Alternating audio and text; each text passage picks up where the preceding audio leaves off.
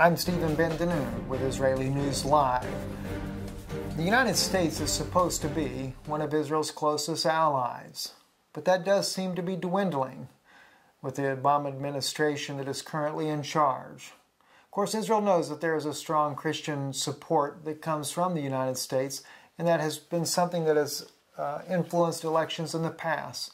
But those grounds seem to be slipping. Just recently, the Defense Minister Yolan visited the United States and tried to gain meetings with John Kerry, as well as with Susan Rice and Vice President Joe Biden. All those meetings, though, were snubbed by the White House. A private source through AP News reported about this happening there. The source did not want to be named there because not having an official capacity to do so.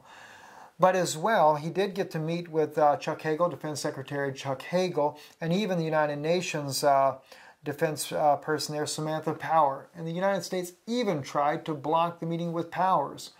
But it was a little bit too late for that particular meeting to be blocked by the U.S. government. So what is happening with this type of relationship with Israel?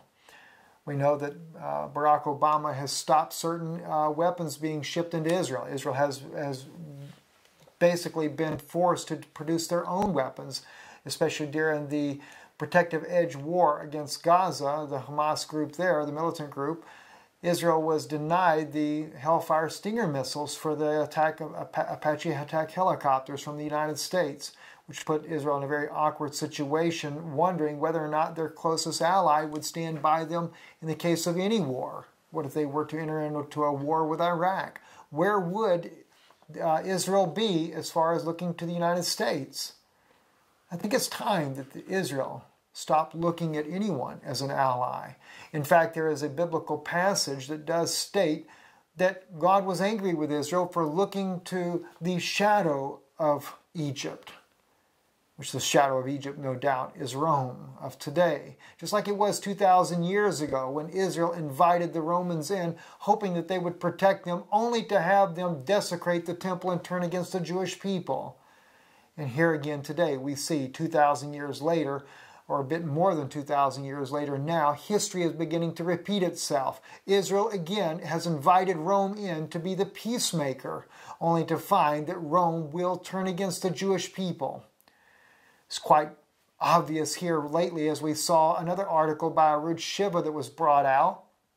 And in the article there, Mahmoud Abbas had encouraged the violence by the youths in the Palestinian youths and Hamas to attack the Jewish people concerning the Al-Aqsa Mosque, the Dome of the Rock, as well as the Holy Sepulchre.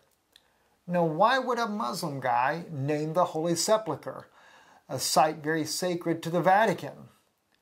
Well, Daniel does say in the 11th chapter that that prince that should come, mentioned in Daniel chapter 9, in the 11th chapter says he would come up strong with a small people. The so-called Palestinians of today, which the United Nations basically created, are starting to come up strong with the prince that shall come.